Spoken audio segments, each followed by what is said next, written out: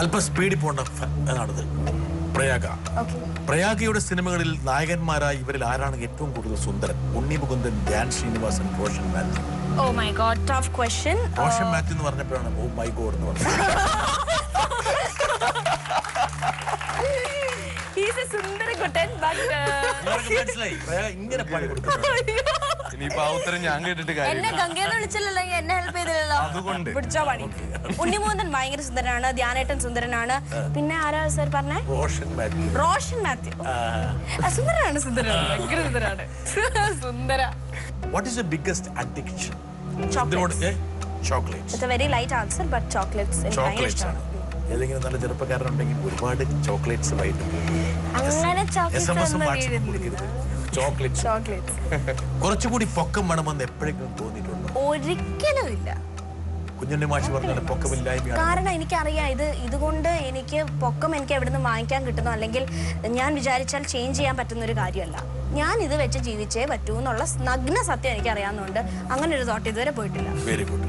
ആ നഗ്ന സത്യമായിട്ട് ജീവിക്കട്ടെ. നിങ്ങൾ ഒരു മരുഭൂമിയിൽ കുടുങ്ങിപ്പോയാൽ പ്രയാഗ കൂടെ വേണമെന്ന് തോന്നുന്ന ആരാണ്? ദൈവം. ദൈവം എപ്പോഴും ഉണ്ടെന്ന് വിചാരിച്ചോളൂ. അത് കൂടാതെ ഒരാൾ ദൈവത്തിന്റെ പുത്രൻ ജീസസ് ക്രൈസ്റ്റ്. അപ്പേനെ വേണ്ട, അമ്മേനെ വേണ്ട, പോട്ടെ വിട്ടുകളെ.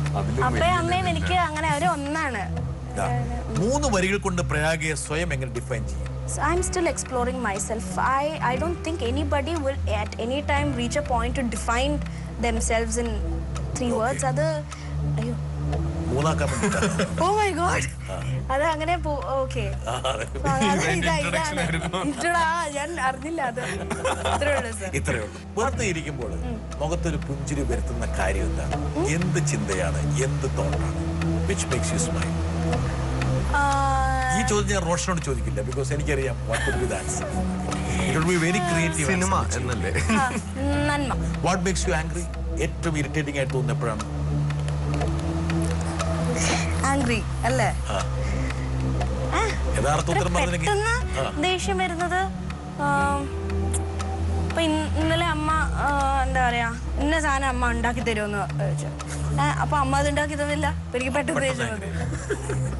അമ്മയോട് നമുക്ക് പെട്ടെന്ന് ദേഷ്യപ്പെടാൻ പറ്റില്ല. അമ്മയാണ് ഏറ്റവും കൂടുതൽ ഇഷ്ടപ്പെടാനും ചിരിക്കാനും ദേഷ്യപ്പെടാനും.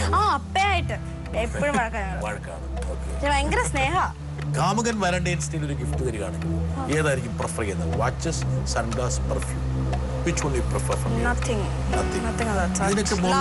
ഇതൊക്കെ ഇഷ്ടംപടി ഉണ്ട് കേട്ടോ. പിന്നെ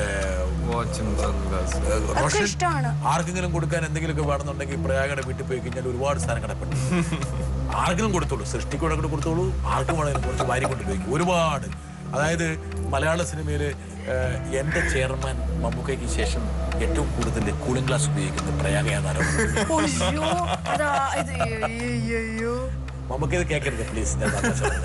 മമ്മൂക്ക നല്ല കൂൾസ് ഉപയോഗിക്കുന്നത് ഞാനും ശ്രദ്ധിച്ചിട്ടുണ്ട്. എനിക്ക് ഭയങ്കര ഇഷ്ടമാണ് കൂൾസ്. ഞാൻ വെറുതെ പറഞ്ഞല്ലാതെ മനസ്സിലായില്ലേ? പക്ഷേ